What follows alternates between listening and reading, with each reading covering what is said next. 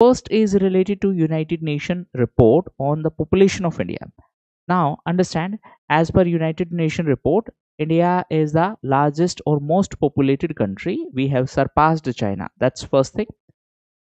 So our population is roughly 146 crore. This is as per United Nations report, and it is going to peak at 170 crore in the next 40 years. That's first thing. As per this report, our TFR, that is total fertility rate, has declined to 1.9.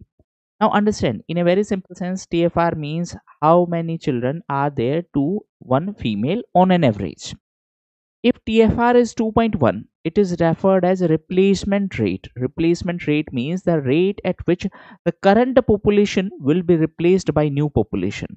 So in this case, the population will not increase. That's first thing.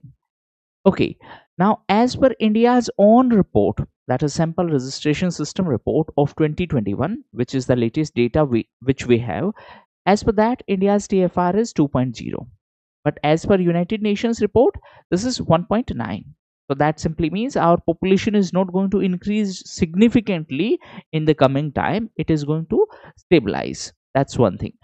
Okay, now as far as states are concerned, the TFR of Bihar is highest and it is 3.0. That simply means the population of Bihar is going to increase at a much faster pace in comparison to national average. That means there will be more young population. This is basically referred as a demographic dividend. Demography basically means population, dividend means benefit. So demographic dividend is nothing but the benefit, economic benefit from young working age population. But how to utilize this young working age population?